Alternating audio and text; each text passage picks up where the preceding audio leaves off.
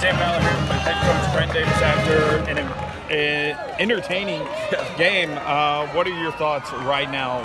Well, I'm just proud of our kids, man. I mean, no one wants to give up 42 points, but we knew that team, that Shoemaker was going to put it together sooner or later, you know, and they decided just to run the ball downhill, and they did a great job, and we hadn't seen that on film, you know. They hadn't showed us that. We didn't know what to expect, really, when we came out here, but just kept fighting them, you know, and that's what you're proud of. The offense kept fighting them, the defense kept fighting them, and, you know, I'll take a win any day.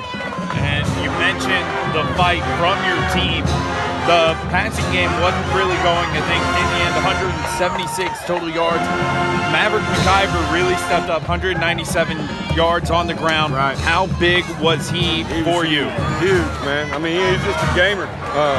We were running him and running our offense with the running game because that's what they were giving us on defense. So, you know, we hit a couple of big passes there at the end to kind of ice the game.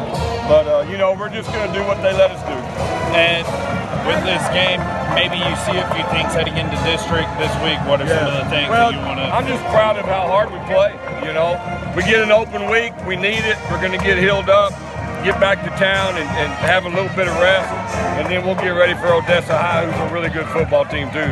All right, thanks, Coach. Thanks, man. Appreciate it.